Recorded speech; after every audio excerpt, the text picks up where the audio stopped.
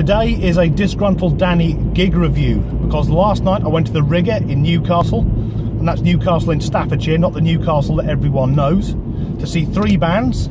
First up were From the Ashes, first time I've seen these guys, but they finished on Black fucking Sabbath, so I'm having that all day long. Next up were Silverchild, who I've seen before, and I'm a big advocate of women in rock and metal, and Silverchild are 50% female.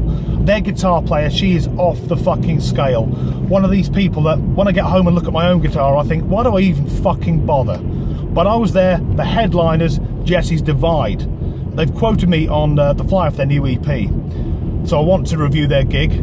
But first of all, I want to share something which Cy Ward, the lead singer and guitarist in the band, said to me, because this is, for me, powerful and passionate and inspirational about the craft of musicianship.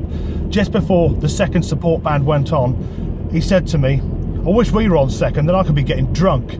Cy, thank you for that passion. But they nailed their set. I mean, it was fucking incredible.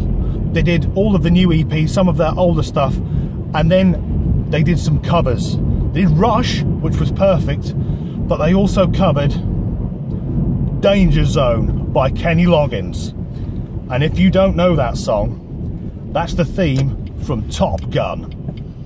And if you're not familiar with Top Gun because you're too young, Top Gun was a film about fighter planes with a lot of homoerotic undertones.